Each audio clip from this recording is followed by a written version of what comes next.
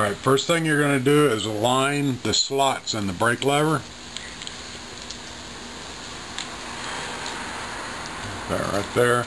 Then the next thing you're going to do is squeeze the brake lever while pulling on the brake cable, and then flip the brake lever. A little bit snappier than that. So did it come out? There you go. Alright, good deal. Thanks, Dylan.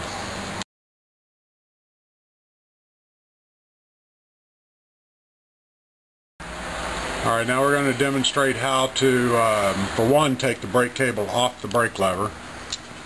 Just like that. Then now we're going to put it all back together. Good. Then you're going to flip it just like we did to undo it. That's it. And then adjust your barrels. There you go. Just like that.